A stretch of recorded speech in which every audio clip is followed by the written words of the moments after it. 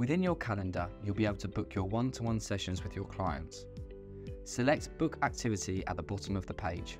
Here, you can then type in your booking name, which can be anything from PT session to phone call. If you have additional trainers, you can then select which trainer will be having the session with the client. Below, you can then choose a location, time, date and duration of the session. Finally, when adding the session to your calendar, you can add a workout to the booking and even set it as recurring. Once booked in, the client will receive an email confirmation and will populate onto their calendar. To edit a session, simply select on the booking on your calendar. Here you can edit the session by adding a workout or adjusting the time and date. You can also cancel the session here too. If you head to the events area on your navigation, you can create your classes here, which you can then add to your calendar. Firstly, select Create Event at the bottom of the screen. Here you can add a title, such as Spin Class, then hit Next.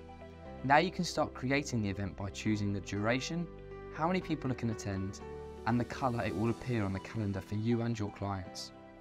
You have the option of a waiting list, which means if it's full, clients can join the waiting list, and if a space comes available, all clients on the waiting list will receive an email and it will be booked in on a first come, first served basis.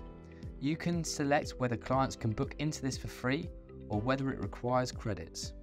If they require credits, clients can purchase these from you within packages you sell, or you can add credits to their account in their profile if they pay you an alternative way.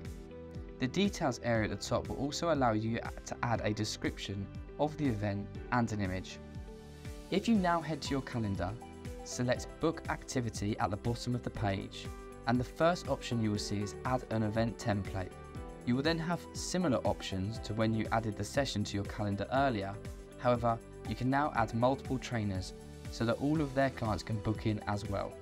You also have the option at the bottom to add a stream link, which could be Zoom, Google Meet, or anything else you would use for a virtual class. If you do offer virtual classes that require a password to join, we suggest putting the password in the Stream Info area.